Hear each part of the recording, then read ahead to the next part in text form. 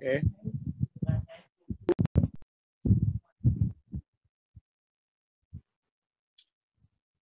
Good evening, brothers and sisters. It's a joy to meet you again in this fashion. Amen. Yes, this is Wednesday Night Live. We are going Wednesday Night Live. So all those persons right across the length and breadth of this world, you can tune in and be blessed by what the Lord has prepared for us. Indeed, He has been using us in a remarkable way to bring honor and glory to His name.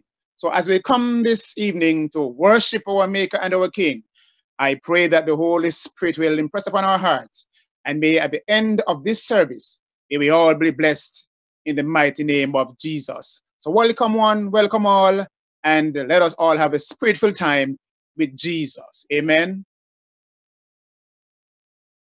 At this time, Elder Robert Morrison will give us the opening prayer.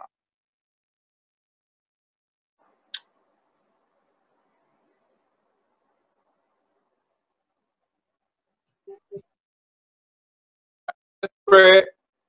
Divine God and our Heavenly Father, we are indeed happy and we are glad and grateful for this opportunity where we can come and praise and worship you. We lift up your name. We lift up your name in praise and honor and glory. And tonight, as we have our Wednesday night live, we ask, Lord, that you will come divinely close to us, that you will open our dark understanding, and that you will touch the one who you have chosen to bring breath of life. Pray that you will consecrate him from the crown of his head to the sole of his feet, that the word that comes from his mouth will bring life and hope, and people will see Jesus high and lifted up and be even drawn closer to you.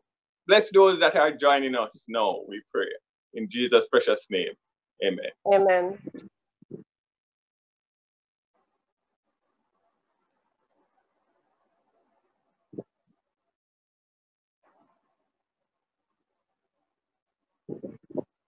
Good night, everyone. Good night, everyone. We're going to start our song service for this evening. God has been truly good to us throughout today. So we have all praises that we have to give to him. Because if it wasn't for him, we will not be available to be doing this right now. So I have to give him all the praise.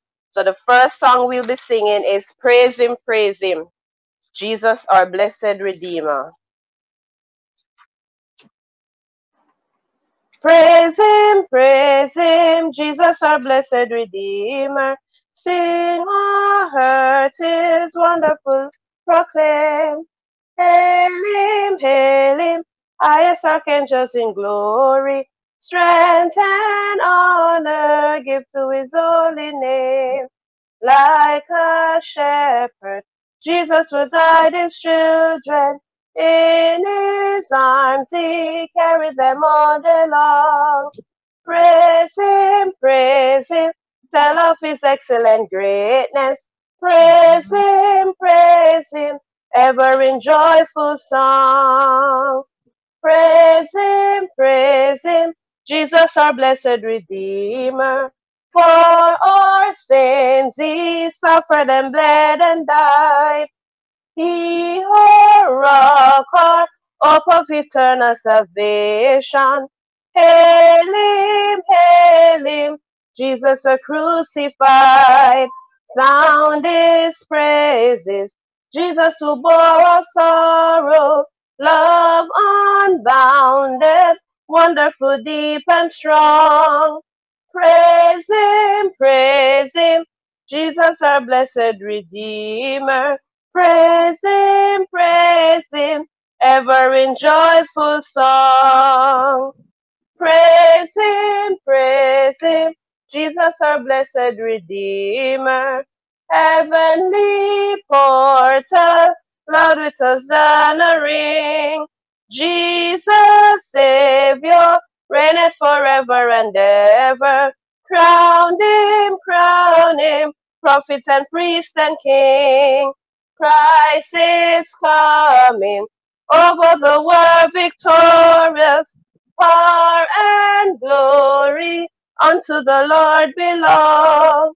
Praise him, tell of his excellent greatness. Praise him, ever in joyful song. Amen. Hymn 251. I serve a risen Savior. He's in the world today. I know that he is living, whatever men may say. I serve a risen Savior. He's in the world today. I know that he is living, whatever man may say. I see his hand of mercy, I hear his voice of cheer, and just the time I need him, he's always near. He lives, Christ Jesus lives today. He walks with me and he talks with me along last Norway. He lives, salvation to impart. You ask me how I know he lives. He lives within my heart. In all the world around me, I see his loving care. And though my heart grows weary, I never will despair. I know that he is leading through all the stormy blast. The day of his appearing will come at last. He lives,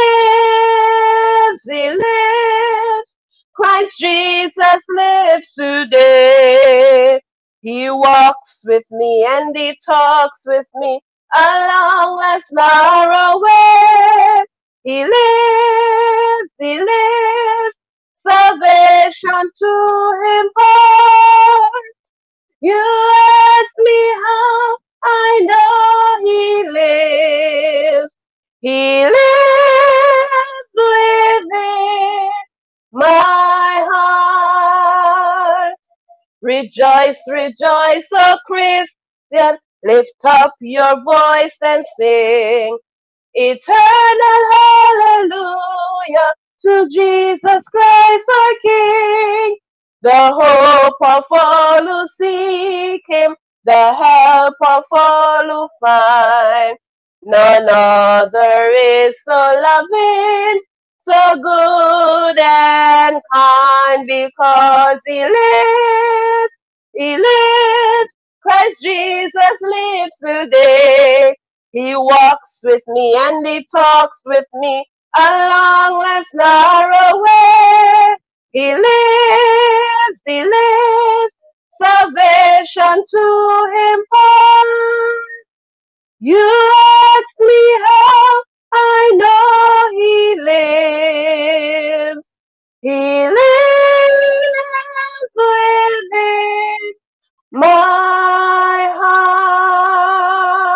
heart. Praise the Lord, praise the Lord. And because he lives, we know that he is our maker and our king. Hymn number 15. My maker and my king.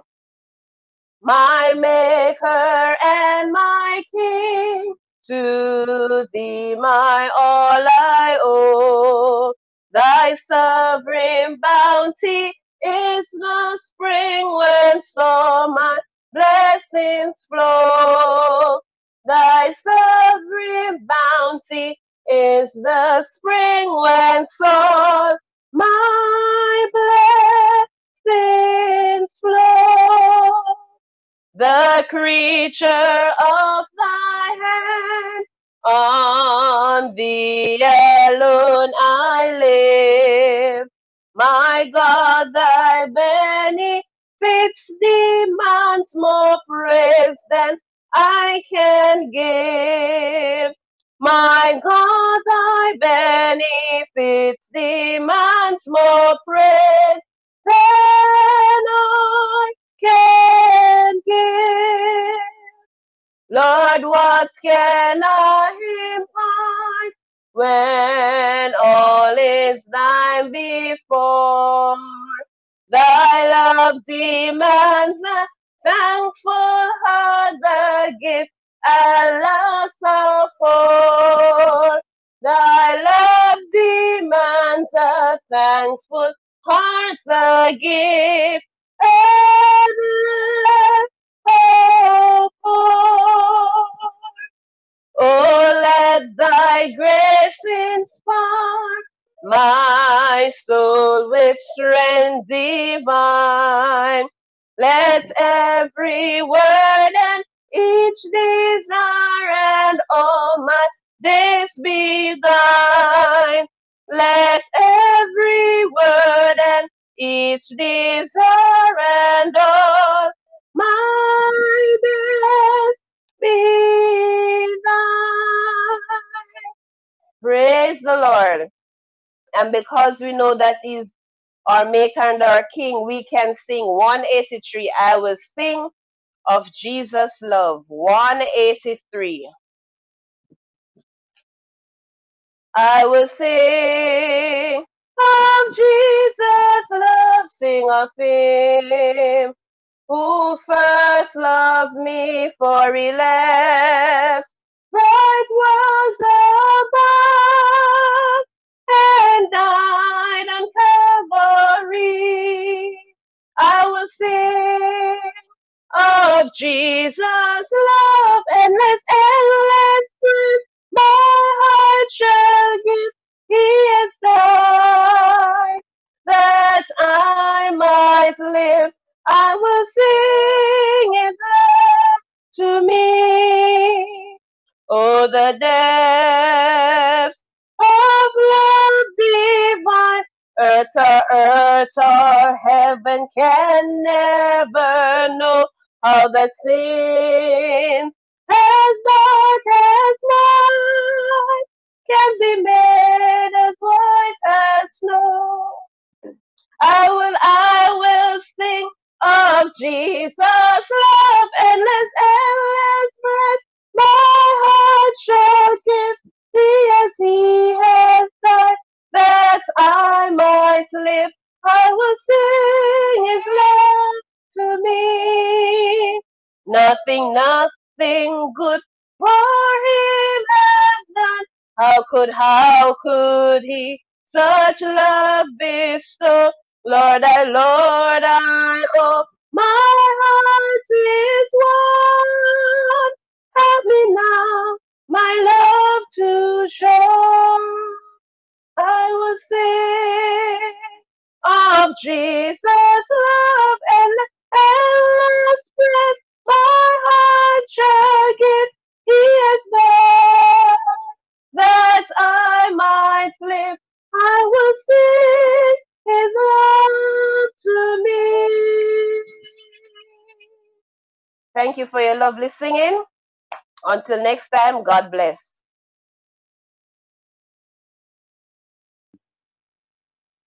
Amen. Praise the Lord. Praise the Lord. We will now have the introduction of the speaker that will be done by Elder Robert Morrison.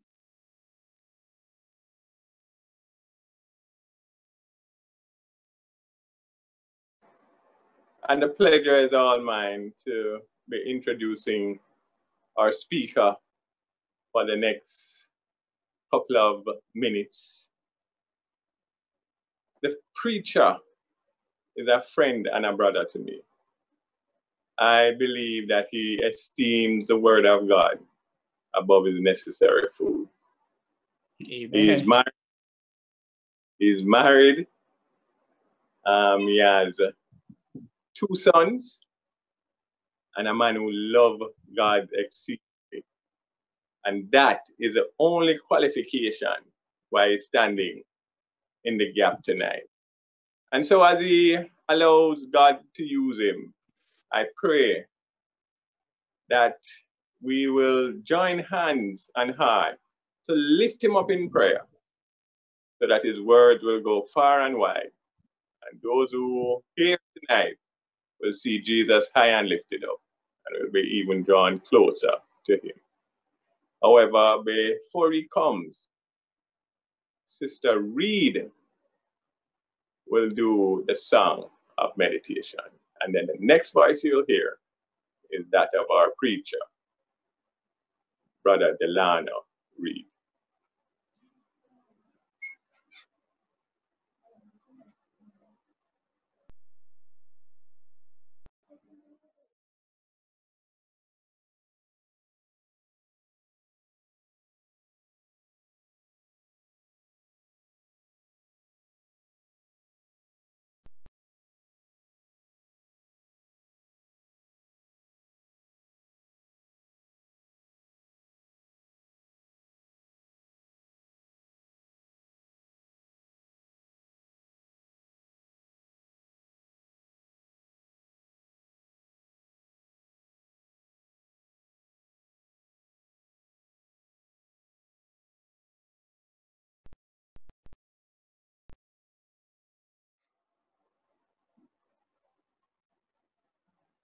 All right, we'll now have the first season of prayer. We will be praying for the personnel that are on the front line, the custom officers, the police, soldiers, the doctors, and all the other members of the front line who falls in the front line category. Let us pray. Divine God and our Heavenly Father, we declare tonight that you are the bulwark that never fails and our strong tower. You stepped out on the corridors of nothing and you call everything into being. And so we know that all things are possible with you. You sit high and you look low and you rule in the affairs of men. And even in difficult times, strenuous time, we can call upon you and you can still the storm. In a special way, we pray for our frontline members of the country and the world at large, the custom officers, the doctors, the lawyers, the police officers, the soldiers, whoever it is that has to be front and center in the battle. We ask, Lord, that you will come divinely close to them, that you will build a special edge around them, that you will send angels excelling in strength, Lord, to encircle them. We pray that you will go before them, that you will go behind them, that you will hover over them, that you will carry them, and Lord, that you will defend them from the darts of the enemy. But we know, despite the ensuing battle, that the victory is even sweeter. And so this morning, today, we claim by faith the victory for our brethren who are facing dire challenges with this COVID-19. Lord, we pray that you will just continue to be with them, to guide them, to lead them and to protect them. Pray that they will put their entire trust in you and that they will be reminded that they can do all things through you who strengthens us. And so, Heavenly Father, we leave everything into your capable hand because you have never lost a battle. And so we have nothing to fear unless we forget how you have led us in the past. So keep them safe now, we pray. In Jesus' precious name. Amen.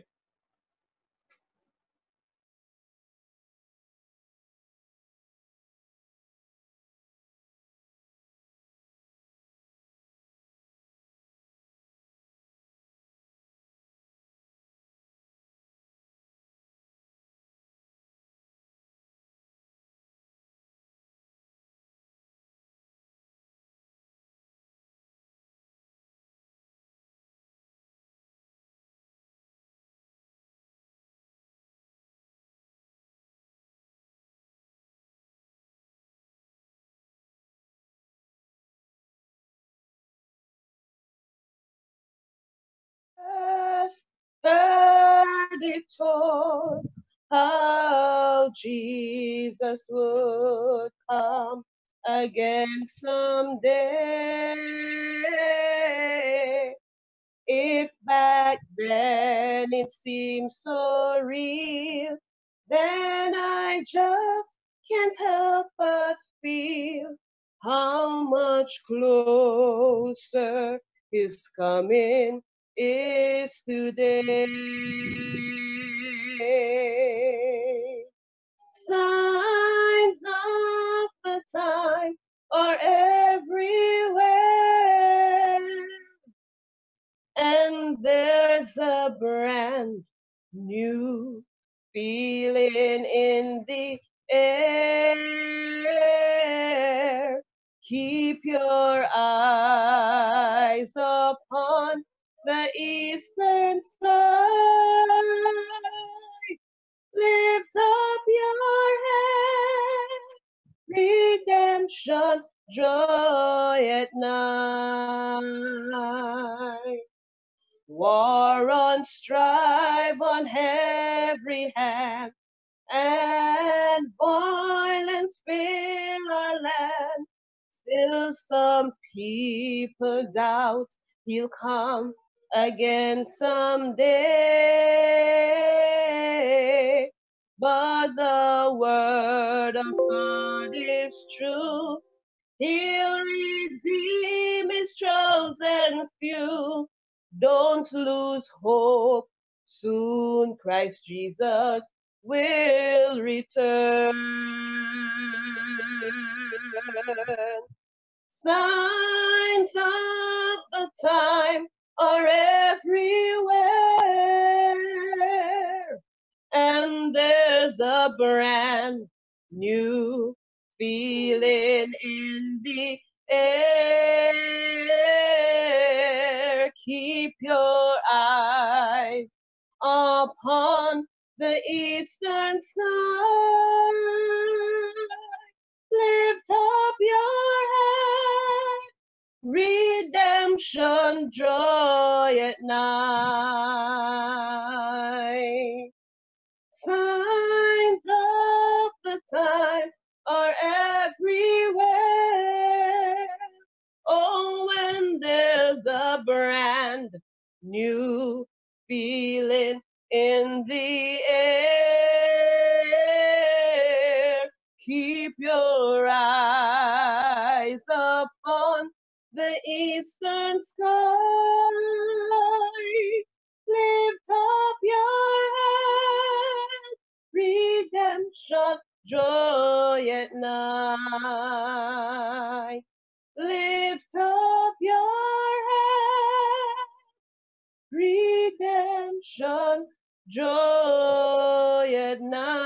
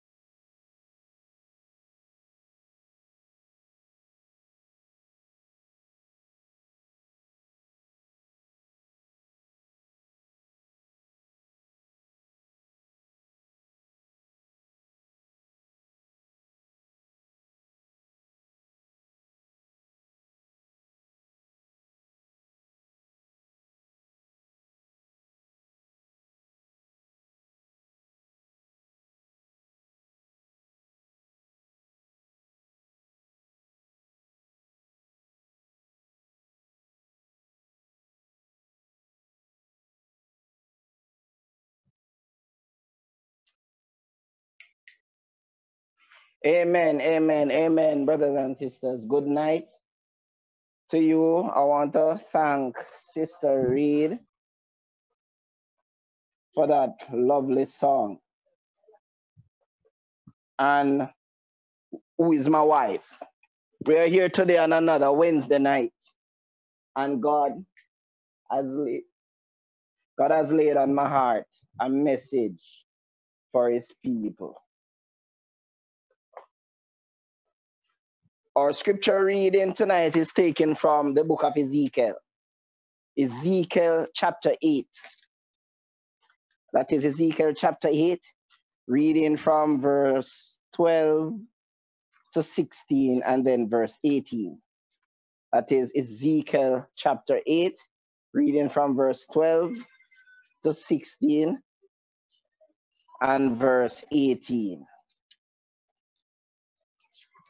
I'm just waiting a bit longer for those who would want to get that text. Ezekiel 8, verse 12 to 16 and verse 18. And it says, he said also unto me, turn thee yet again, and thou shalt see greater abominations that they do. Then he brought me to the door of the gate of the Lord's house, which was toward the north. And behold, there sat women weeping for Tammuz. Then said he unto me, Hast thou seen this, O son of man? Turn thee yet again, and thou shalt see greater abominations that they do. And he brought me into the inner court of the Lord's house. And behold, at the door of the temple of the Lord, between the porch and the altar, were about 25 men, with their backs toward the temple of the Lord, and their faces toward the east, and they worshipped the sun toward the east. 18 and last said, Therefore will I also deal in fury. Mine eye shall not spare, neither will I have pity. And though they cry in mine ears with a loud voice, yet I will not hear them. Brethren, when we read this text, it was a warning God was sending to the children of Israel at that time. But when we read Ezekiel chapter 9, because of the warning that God would have sent, these people did not hearken, so to speak, or did not listen to what God wanted them to do. And because of this, God pronounced a judgment on the land of Israel at that time. When we read chapter 9, the Bible said that God sent the angel with the writer's inkhorn, said he should not spare both old and young, men, women, and even little children. Anyone that the mark of the Lord is not in their foreheads, they should kill them. When we look at it, brethren, we will say that that sounds as if God perhaps lost his mind, or God was a wicked God. But then the scriptures tells us that God will not destroy a nation or a people unless he send first a warning. And because of that, God sent a warning first and then he act. Let us pray. Our Father who art in heaven, hallowed be your high and holy name. Loving Lord, I am not worthy to talk to your people. So I ask that you forgive me of my sins and cleanse me of all unrighteousness.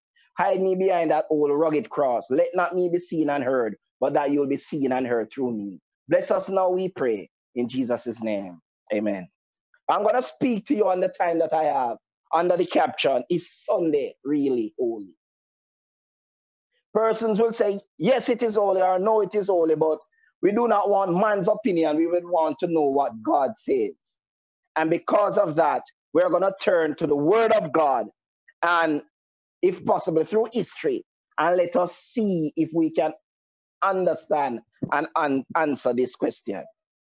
The Great Controversy, page 448, the servant of the Lord says, as a sign of the authority of the Catholic Church, Papist writers cite the very act of changing the Sabbath into Sunday, which Protestants allow off, because by keeping Sunday, they acknowledge the church's power to ordain feasts and to command them on the same. What then is the change of the Sabbath but the sign or mark of the authority of the Roman Church, the mark of the beast? The Roman Church has not relinquished her claim to supremacy. And when the world and the Protestant churches accept a Sabbath of her creating, while they reject the Bible Sabbath, they virtually admit this assumption. They may claim the authority of tradition and of the fathers for the change, but in so doing, they ignore the very principle which separates them from Rome. The Bible and the Bible only is the religion of Protestants. Those of us who are Seventh-day Adventists, we understand that when we look, our church has 5 great pillars of the Reformation. And the first one is sola scriptura, the Bible and the Bible alone. In St. John 17, verse 17, the Bible says, sanctify them through thy truth, thy word is truth. When we read Luke chapter 24, verse 25 to 27, Jesus was talking to 2 of his disciples from Jerusalem, from Emmaus and to Jerusalem. And Jesus disguised himself in such a way that these 2 men did not know him. Eventually, Jesus revealed himself. And the Bible said he began to teach them from the Psalms and the Proverbs and the writings of Moses, the things concerning himself. So Jesus wanted these men to understand that his resurrection and all that transpired after it was prophesied, was something that was told to them before. And when Jesus wanted them to understand, Jesus went to the Bible for them to understand exactly what he was saying.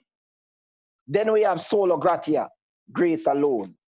Sola Christus, by Christ alone. Sola fide, by faith alone. Sola Deo Gloria, by giving glory to God.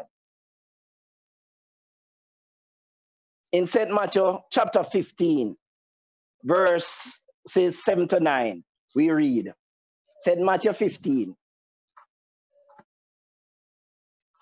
St. Matthew chapter 15, verse 7 to 9, the Bible says, ye hypocrites, well did Isaiah prophesy of you, saying, this people draw it nigh unto me with their mouth, and honoreth me with their lips, but their heart is far from me. But in vain do they worship me, teachings for doctrines, the commandments of men. So Jesus is here saying that these men, the Jews at that time, instead of listening to what the scripture says, instead of obeying the word of God, they turn to tradition. Could it be then, brethren, that we are actually accepting man's tradition today in the place of God? Could it be that we are worshiping on a day which was created by man and not God? But we don't want to jump to any conclusions. We don't want to have our own opinion when it comes to this. We want to know exactly what God says. The story has been told, brethren, of one of the Caesars of Russia. It is said that this Caesar was walking in his park one day, and he came upon a sentry standing before a patch of weeds. The Caesar asked him what he was doing there. The sentry did not know. All he could say was that he had been ordered to his post of duty by the captain of the guard. The Caesar then sent his aide to ask the captain of the guard, but the captain could only say that the regulations had called for a sentry at that particular spot. His curiosity had been aroused. The Caesar ordered an investigation, but no living man at the time could remember the time when there had not been a sentry at that post. And none could say why he was there or what he was guarding. But sometime after, it was revealed to the Caesar what was actually taking place. Finally, brethren, the archives were opened. And after a long search, the mystery was solved. The records showed that Catherine the Great had once planted a rose bush in that plot of ground, and a sentry had been put there to see that no one trampled upon it. Their rose bush had died. That rose bush had died, brethren, but no one thought to cancel the order. And so for many years, the spot where the rose bush had once been was watched by men who did not know what they were watching.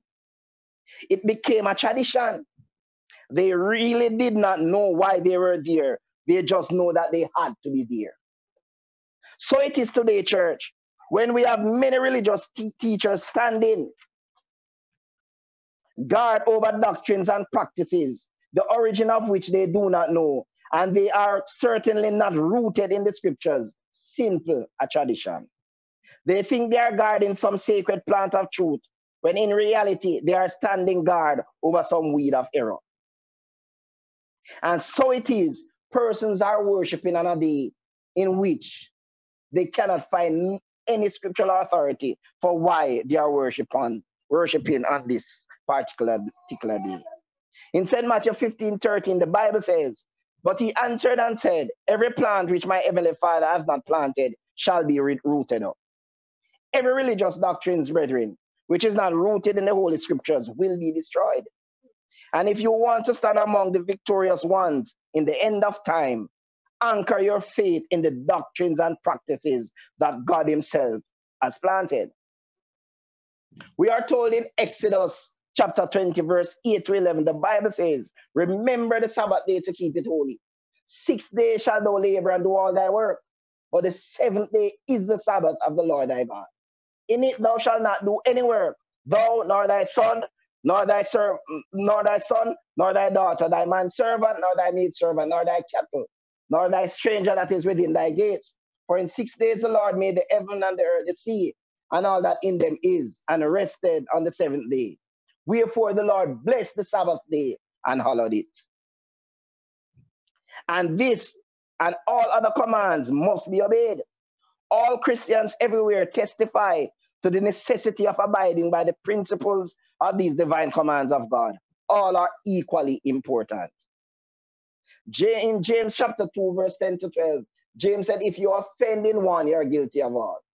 So in essence, brethren, if I'm a Seventh-day Adventist and the only commandment I'm keeping is the 4th commandment that says we must remember and keep the Sabbath day holy, then I'm guilty of breaking all. And if I'm not a Seventh-day Adventist and go to church on another day and I'm only keeping all the other commandments except the one that God says to remember the Sabbath, I am guilty of all. Because we are told in Malachi 3 verse 6, God says, "For I am the Lord, I change not." So God is the same God yesterday, today, and forever. God is a God that will not change. Mankind will change. Mankind will change their minds. But God says what he means, and he means what he says. And persons will want us to believe that the Holy Spirit lead them to believe a particular issue. But my friends, the Holy Spirit will not lead us to disobey the express command of God.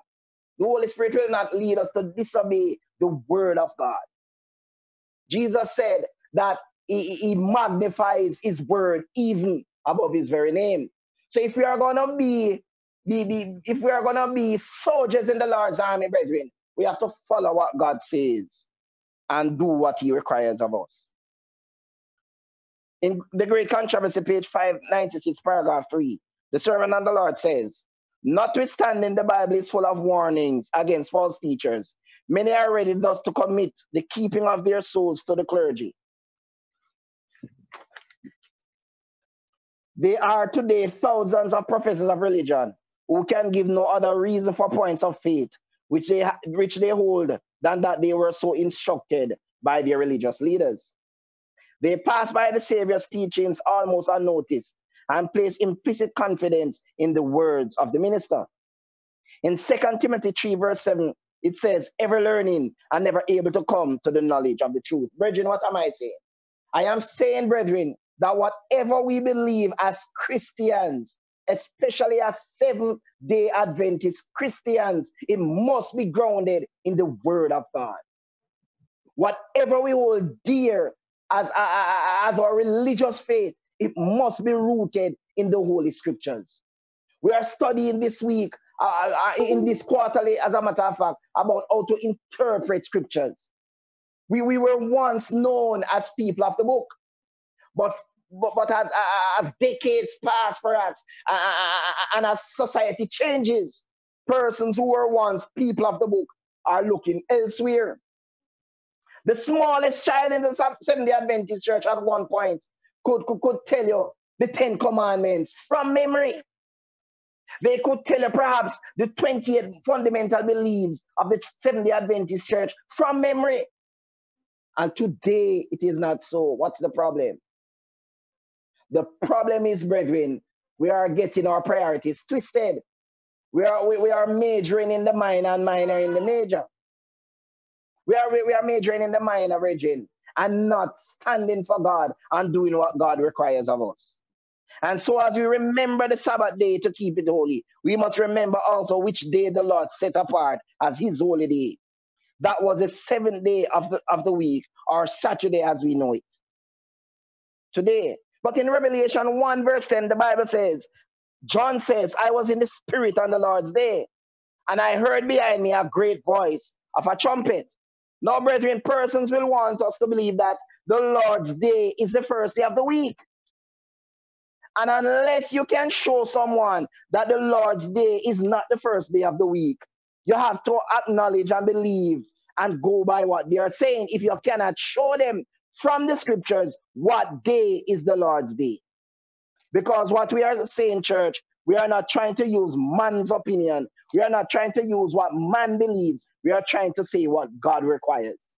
So we are turning now. I'm reading from Mark chapter 2, reading from verse 27 and 28. And the Bible says, not brother read, but the Bible says, and he said unto me, the Sabbath was made for man, and not man for the Sabbath. Therefore, the Son of Man is Lord also of the Sabbath day. So, brethren, the Bible shows us what day is the Lord's day, and the Lord's day is the Sabbath day.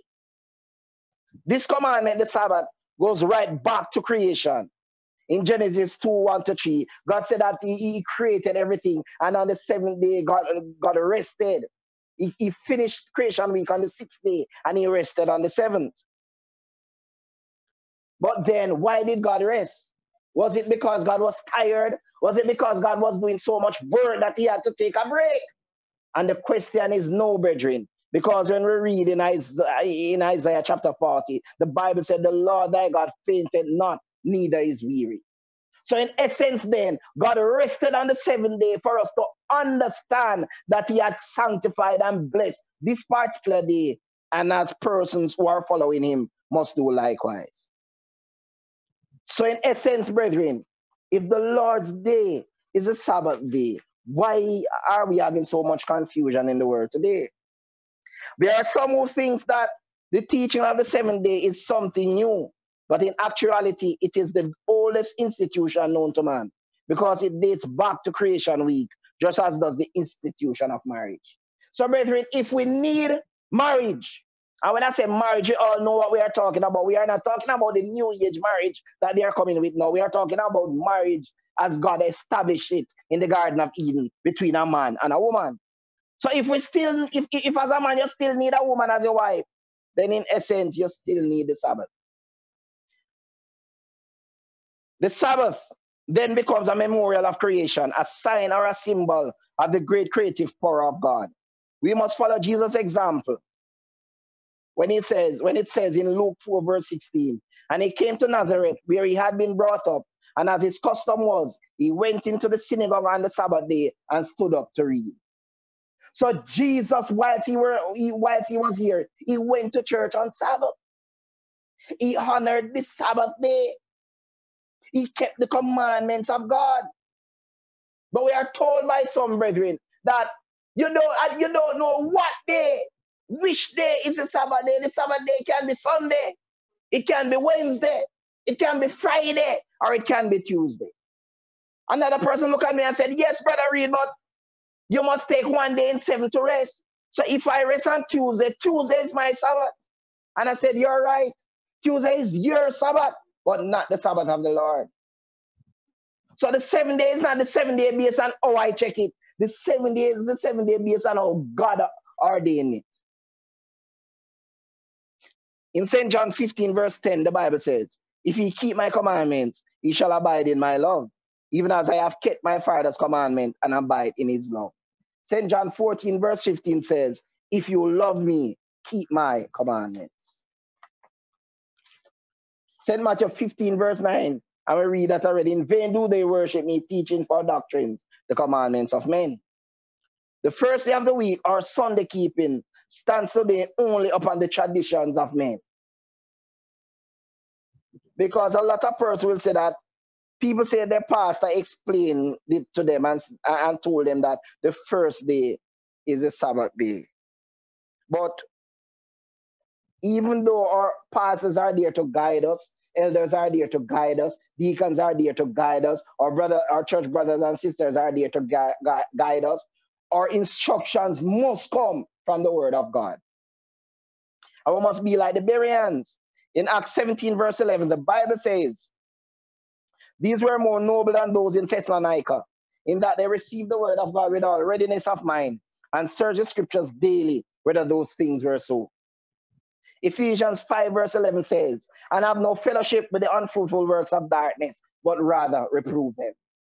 Ephesians 5 verse 6 says, let no man deceive you with vain words, for because of these things cometh the wrath of God upon the children of disobedience. Ephesians 4 verse 14 says, that we henceforth be no more children tossed to and fro and carried about with every wind of doctrine by the sleight of men and cunning craftiness, whereby they lie in wait to deceive. 1 Timothy 4 verse 1 says, now the Spirit speaketh expressly, that in the latter times some shall depart from the faith, giving heed to seducing spirits and doctrines of devils. 1 Thessalonians 5 verse 21 says, prove all things, hold fast with that which is good. 1 John 4 verse 1 says, beloved, believe not every spirit, but try the spirit whether they are of God, because many false prophets are gone out into the world. And 2 Timothy chapter 4 verse 3 and 4, brethren, because we are saying, if we are saying that we are people of the book, we must understand what God teaches in whatever thing we hold dear to our hearts and follow what God says and not what we believe. 2 Timothy chapter 4 verse 3 and 4, the Bible says, for the time will come when they will not endure sound doctrine, but after their own lusts shall they heap to themselves teachers having itching ears, and they shall turn away their ears from the truth and shall be turned on to fables. So God is saying, brethren, in the latter time, persons will depart from the faith. The Great Controversy, page 597. The servant and the Lord, the inspired writer said, but are ministers infallible? How can we trust our souls to their guidance unless we know from God's word that they are light bearers? A lack of moral courage to step aside from the beaten track of the world leads many to follow in the steps of learned men. And by their reluctance to investigate for themselves, they are becoming hopelessly fastened in the chains of error.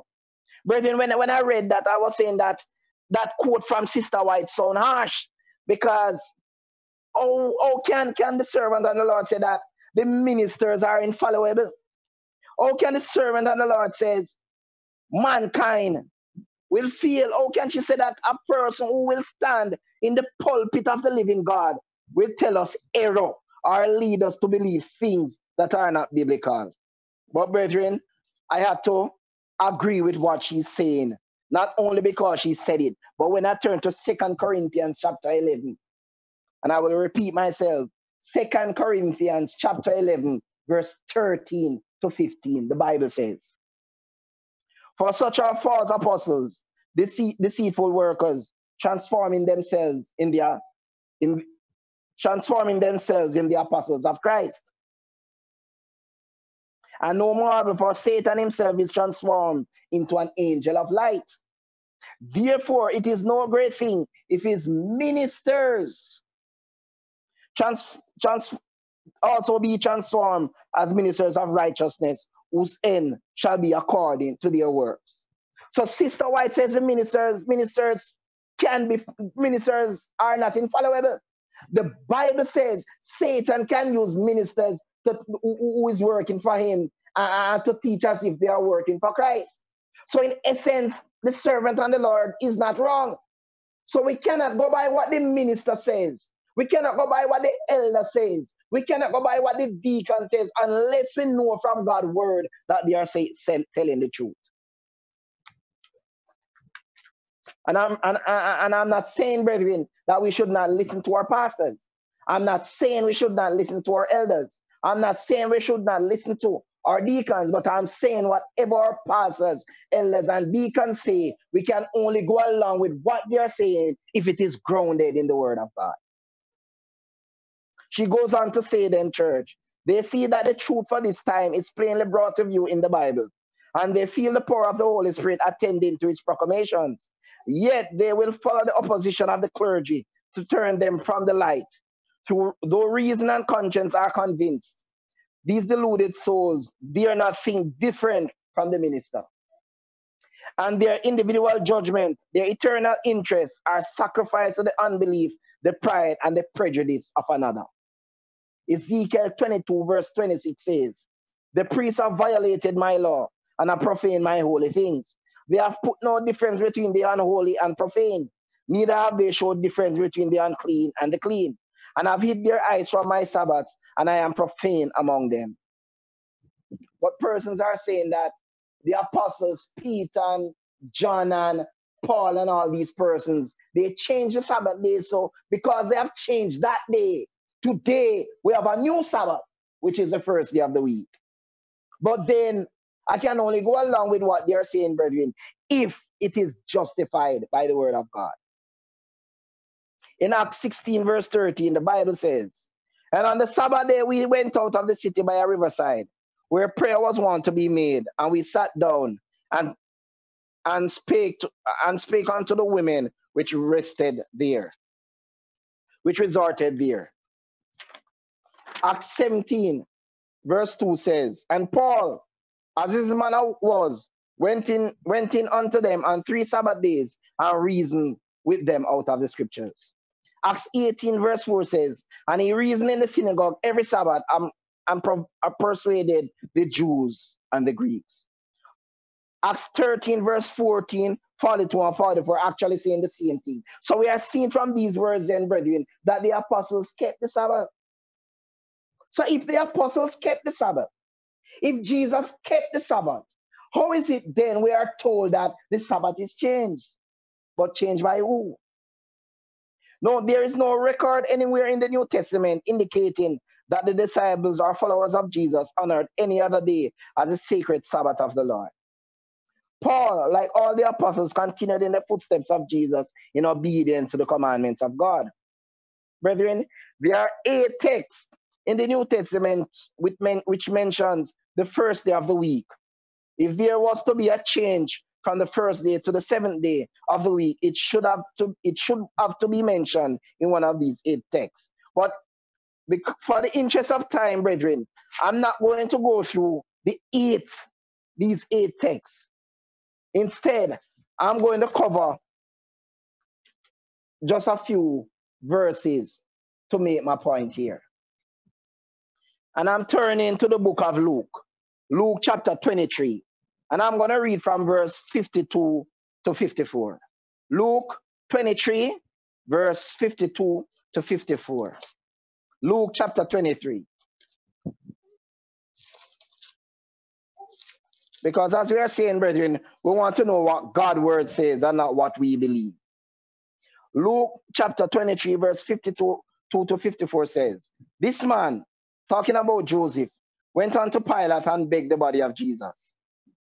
And he took it down and wrapped it in linen and laid it in a sepulchre, a tomb that was hewn in stone, wherein never man before was laid. So they put Jesus into a new tomb. And we can understand that this is a fulfillment of prophecy when we read Isaiah 53, that they laid him in a tomb where never before a man was laid. But we're not going there. We don't want to go into that part of the prophecy. Verse 54 says, and that day was the preparation day and the Sabbath drew on, full stop. So they took Jesus down from the tomb and they took Jesus down from the cross and they laid him into a new tomb, into a new grave then.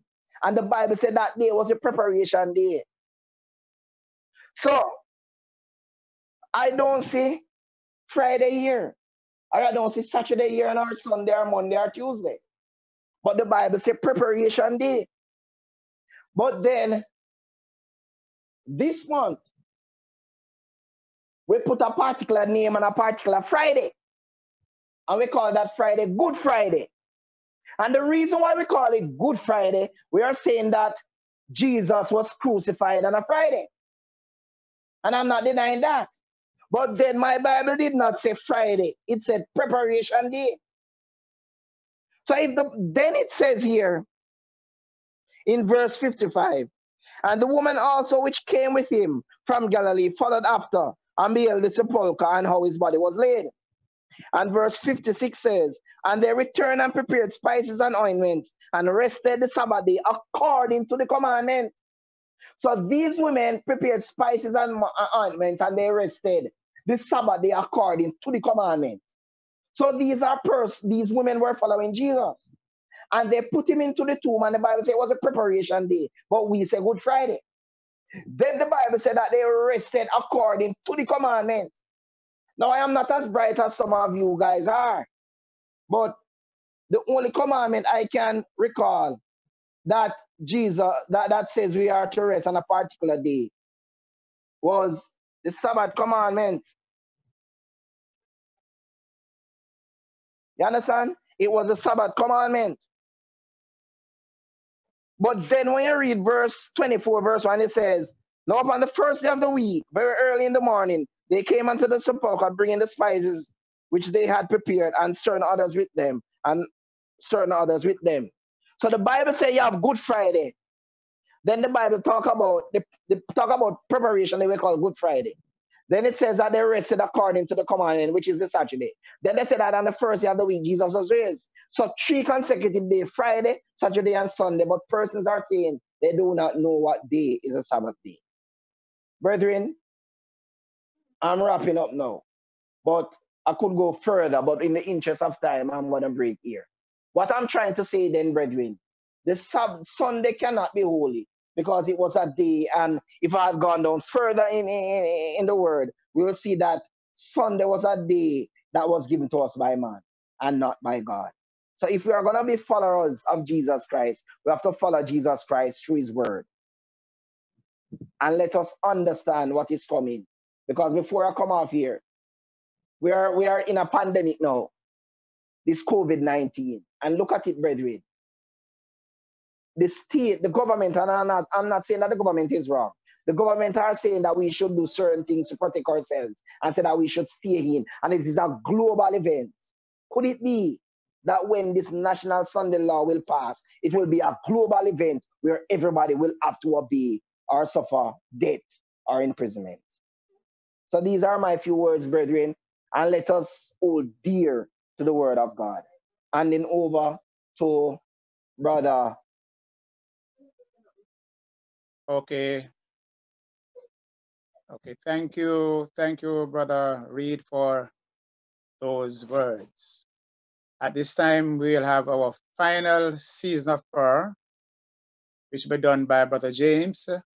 And Brother James will be praying for those prayer requests that are coming in on the WhatsApp line, and for those prayer requests that are placed in the box at church, and for those that are sick. So at this time, Brother James will take us to the throne of grace.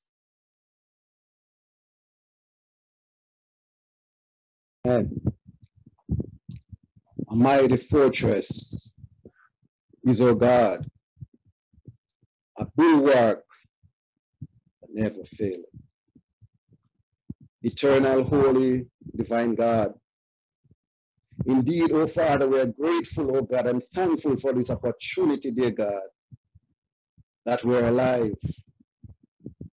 It's by your grace and your mercy, oh God, why we are not consumed, oh God, by the enemy. But Lord, you are the one in control. So Lord, we lift up your holy name tonight. We worship low before you, oh God. We thank you, oh God, for the privilege of worship.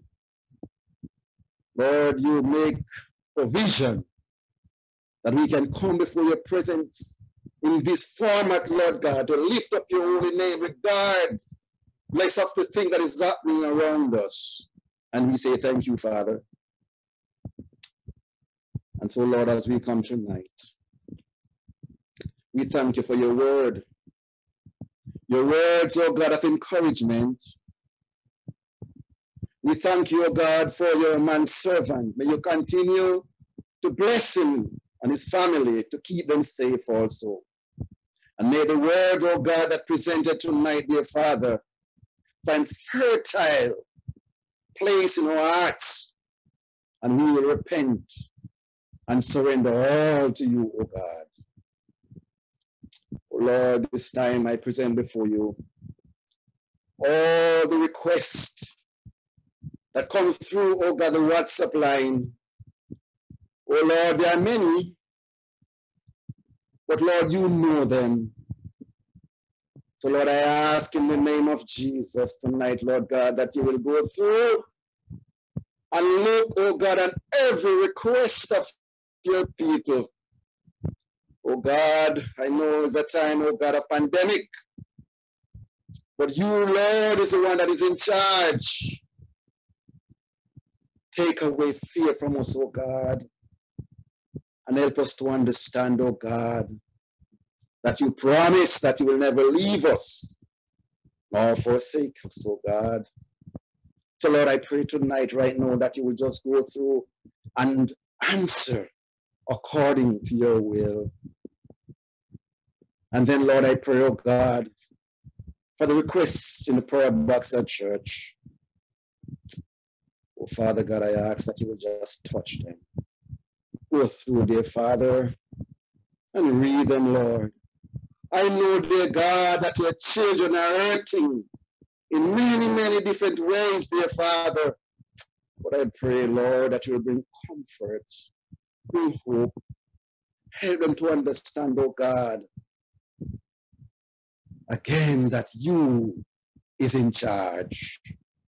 Help your children to fix their eyes on you, Father, and to be faithful no matter what, oh Father God. And so, Lord, I ask that you will be with the members of our churches. Father, even though we cannot congregate the way we ought to, or we generally does, merciful Father, help them to examine, help us to examine our lives, oh God, that it is well with you, Father. Help us to remember the 10 virgins. Help us to remember the oil, oh God, the Holy Spirit. Lord, tonight as I come, it's a burden on my heart, oh God, because I know that the hour is late and Jesus is even at the door. May you help us, dear God, not only to fix our eyes on the pandemic, but to fix our eyes on you, dear Father. And so, Lord, I present, oh God, your people who are sick. Oh Lord, I know many different sicknesses. But there's a balm in Gilead, oh God, and you are the physician there. You have never lost a case, oh God. So tonight I pray that you will have mercy upon your children. And I pray, dear God, that you will bring healing, God. Relieve some of the burdens and pains from your children. Give them a testimony, dear God, that they too will share the awesome power of the Holy Ghost. Lord, as I come, I ask, Father, that you will help me